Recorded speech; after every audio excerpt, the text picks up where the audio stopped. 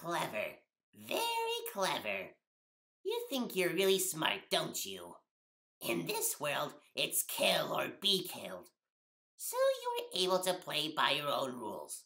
You spared the life of a single person. I bet you feel really great. You didn't kill anybody this time.